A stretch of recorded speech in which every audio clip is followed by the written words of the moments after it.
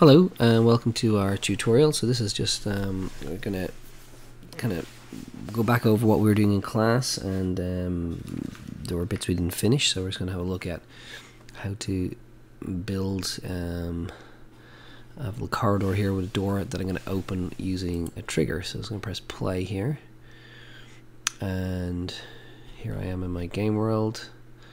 So I can look around, I can move forward, and when I do, I've triggered a door that will open.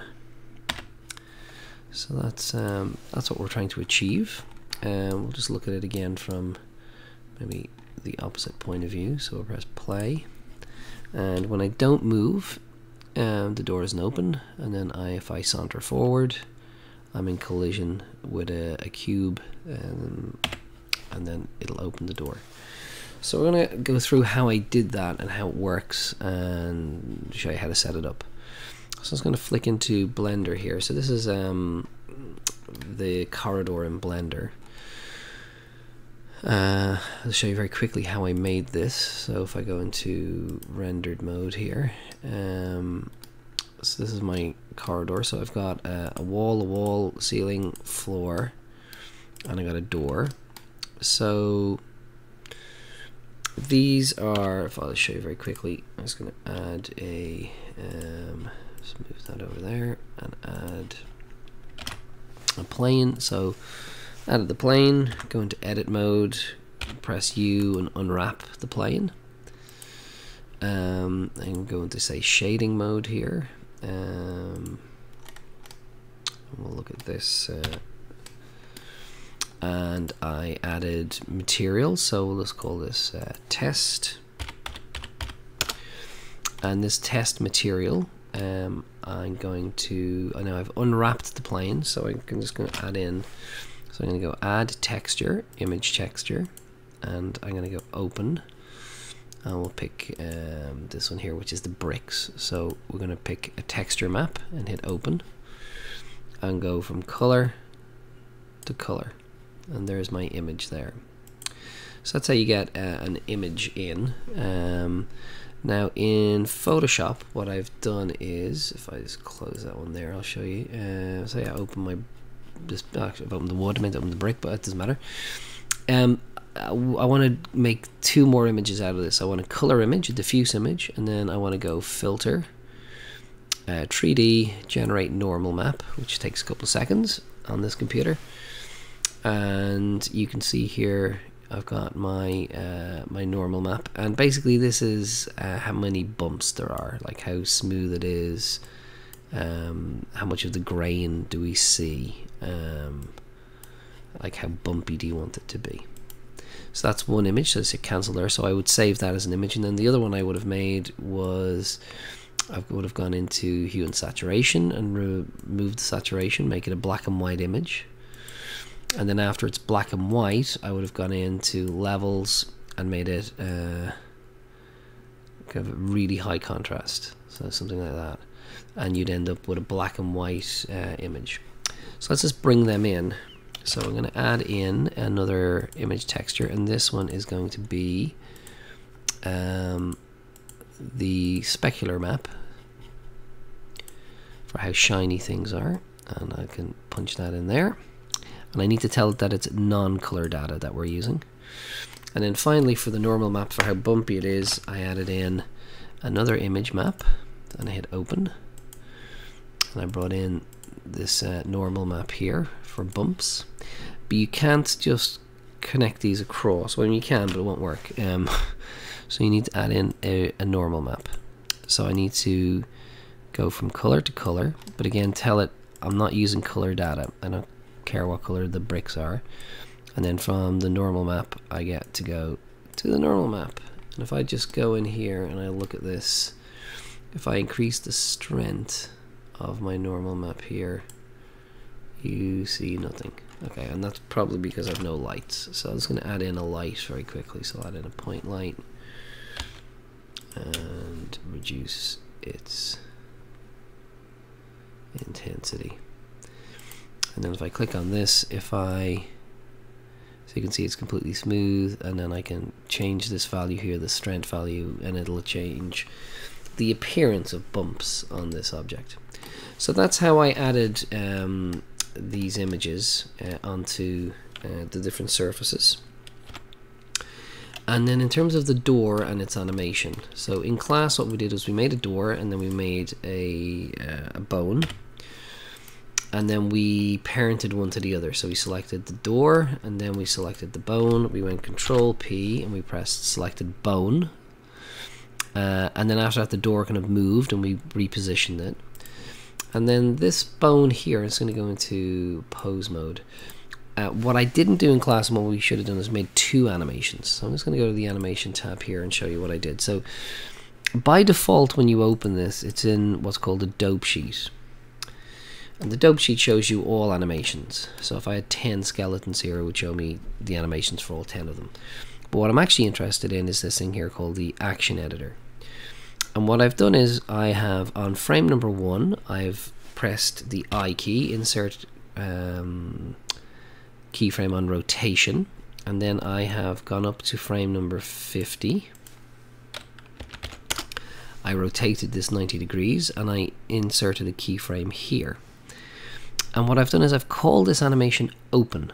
I have another animation here called closed, and it doesn't have, it just has one keyframe, which is on frame 1, and it's the door closed. If I wanted to add a third animation, for example, I can hit plus here, add a new animation, and we'll call this half open.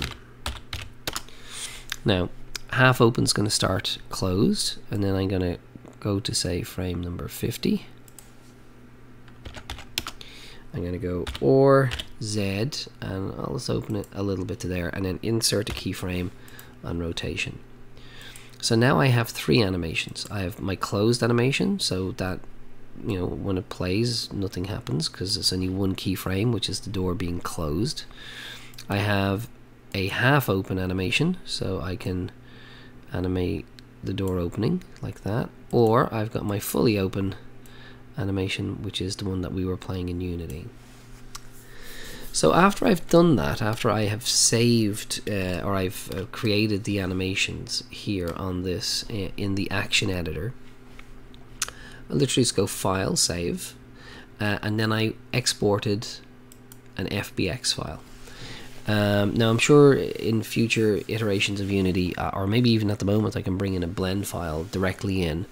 But because Blender is in this sort of you know, beta stage, it's not fully finished yet. It's 2.8. I don't think Unity has full support for it yet. So when you bring in a blend file into Unity, it's converted to FBX anyway, so you might as well just do it now. And the one thing to remember when you're exporting an FBX file is, let's go into object mode, is to delete the lights and the camera. Well, you don't have to, but if you don't, they'll appear in Unity as a light and a camera. So delete them and then export the FBX file. So I'll just save that. Okay, so in Unity, what did I do? Well, in Unity, I went import new asset, and I imported the FBX file, and I made a little folder for it. There it is there. Now, when I imported the FBX file, I didn't do anything to it particularly. I can click on animation here, and I can have a look at it. I've got I made a new animation here just for illustration purposes, but I've only got 2 in this one, closed and open.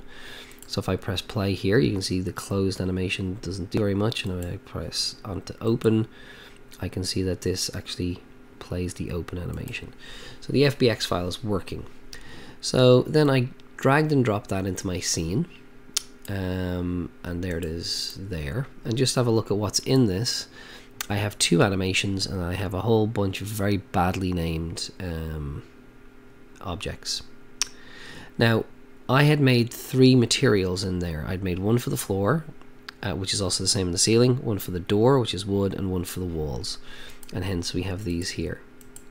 Now you can see they don't look very good. I haven't done anything with them. I haven't tried to fix them, because what I did in Unity was I created a new folder called Textures.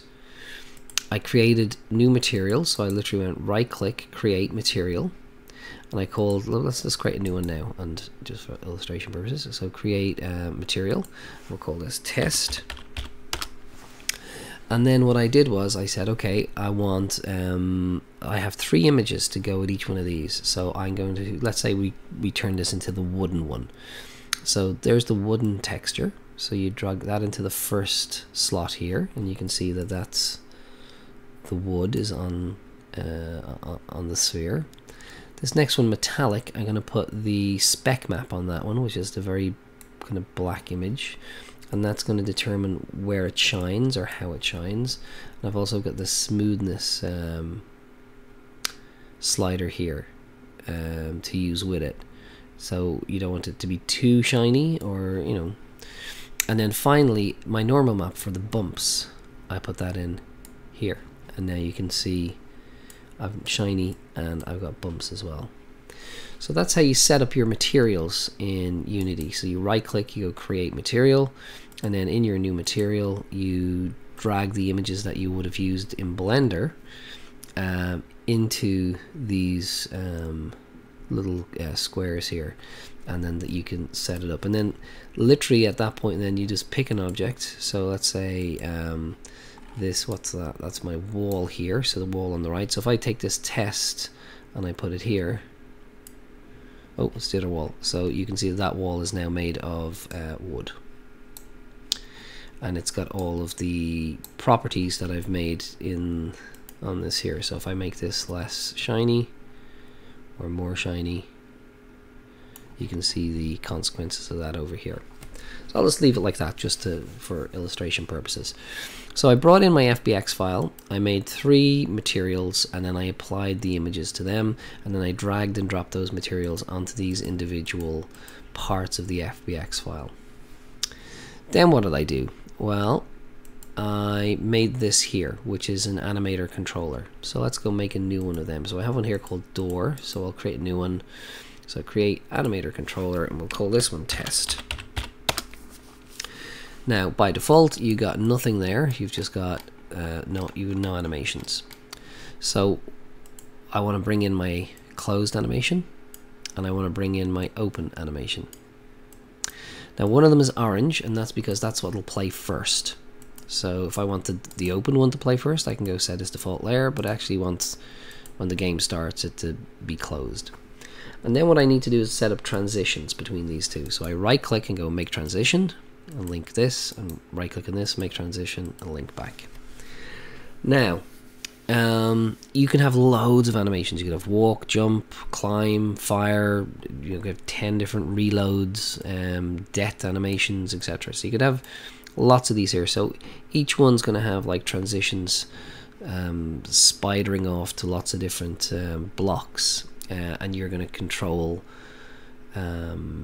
you know, how it transitions from one to the other. So in this instance here, it's quite simple. So when I go from the door is closed to the door is open, I need to be able to control, I need a switch basically. So, and they're called parameters. So I'm going to put in a parameter, and I'm going to put in a Boolean parameter. And just to remind you, Boolean basically means it's true or false, yes or no. And we'll call this again test. And over here then, and this is important, you can't just put it here, we have to set up this transition. So I have to say, when test is true, play the open animation. And then for this one, when test is false, transition back to closed. Okay, so that's how this works. So now what I've done with my other one here, door, I've used the word open. So if I click here, it says when open is true, it plays the open animation, and when open is false, it'll go back to being closed. So now all I need is a couple of scripts to trigger these, to access them and trigger them. So let's have a look at how we do that. So I've made a cube here, and we did this in class. So literally I right clicked and went 3D object cube, and I turned off the mesh renderer, so it's just a normal cube. And then on its box collider, I turned on is trigger. because that's what we're going to walk through this box. We're not going to have any physics stop us moving. So we want it to be kind of like a ghost. So we turn on isTrigger, and then I've added this script to it called door control. So let's have a look at that script. So I've also made a folder. Here's MonoDevelop. So door control. Let's see what this does. Okay, so first of all, I've declared a variable, and that's going to be my door. So over here you can see, if I click on door trigger, I've got this variable here, so I can drag any object I want in there. But the object I'm going to send a message. The message I want to send it to the corridor. Why do I want to send it to the corridor? Because that's where the animator controller is. And by the way, you need to drag the animator controller in there. So you can see my one says door. So this test one, I could drag and drop that in there. Now, that'll stop it working probably, but so I'll go back to my original one. So on my script, I've got a variable. So I'm going, so this is the object I'm going to send a message to.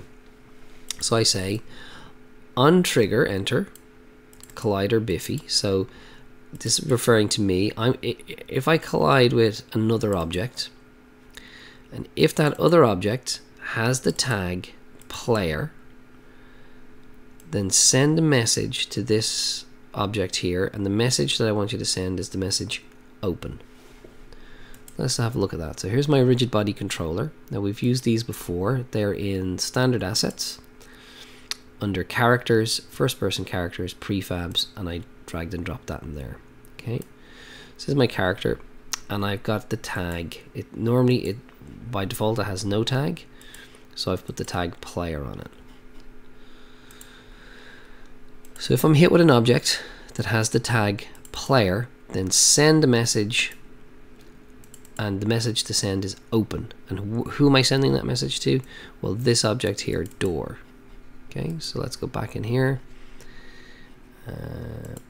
So the door I'm sending it to, I've dragged and dropped that in here, and I'm sending that a message saying, open. So on my corridor, I've got another script called door open, and this is receiving the message. So let's have a look at that.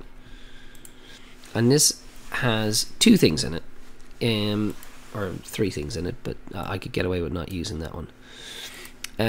So this has an animator, and if we look down here,